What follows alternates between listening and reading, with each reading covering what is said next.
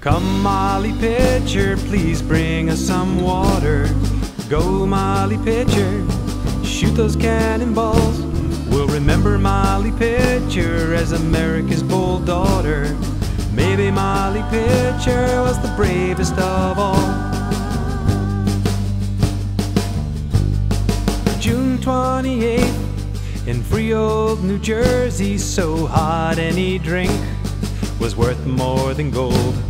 While men were fighting for American independence, a woman brought water, an act just as bold.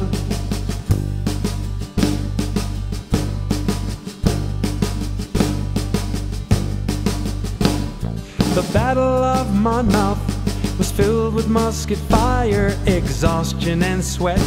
It was 96 degrees.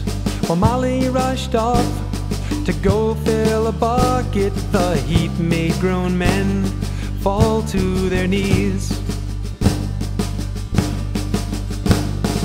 Come, Molly Pitcher, please bring us some water. Go, Molly Pitcher, shoot those cannonballs. We'll remember Molly Pitcher as America's bold daughter. Maybe Molly Pitcher was the bravest of all.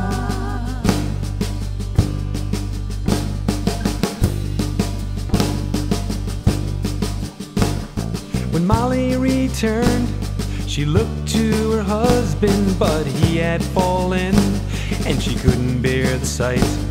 She rushed to his cannon, and then started firing, and manned it all day, and straight through the night.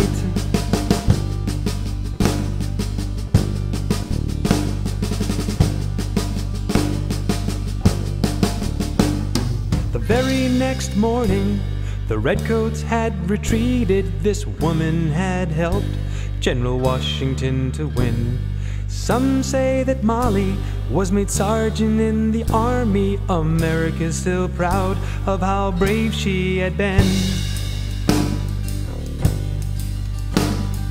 Come, Molly Pitcher, please bring us some water. Go, Molly Pitcher, shoot those cannonballs. We'll remember Molly Pitcher as America's bold daughter. Maybe Molly Pitcher was the bravest of all. Come, Molly Pitcher, please bring us some water. Go, Molly Pitcher, shoot those cannonballs. We'll remember Molly Pitcher as America's bold daughter. Maybe Molly Pitcher was the bravest of all. Maybe Molly Pitcher was the bravest of all.